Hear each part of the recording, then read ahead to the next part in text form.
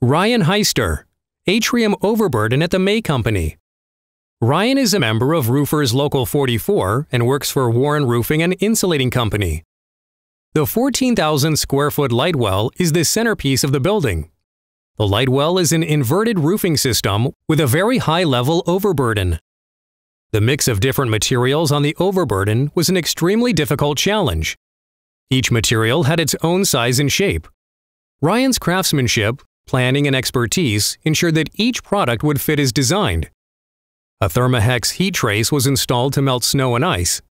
This particular system had never been installed in Ohio before.